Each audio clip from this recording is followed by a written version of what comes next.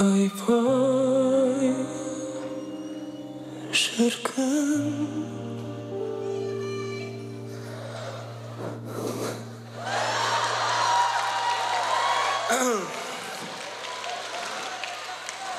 umut olmaz.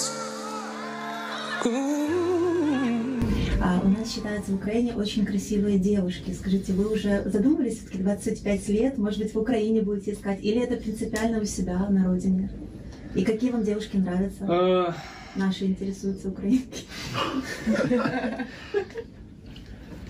Украинки очень красивые.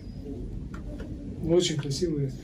Самое главное, мне надо поскорее отсюда уехать, чтобы голову не потерять.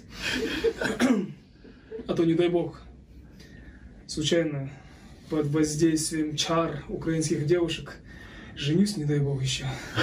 Чего же не дай бог?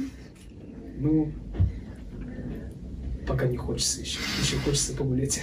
Не то, что погулять, поработать, походить. А родители не дают? У нас просто, когда уже примерно 25 лет, говорят так, уже нужно семью, детей, родители не говорят вам уже этого?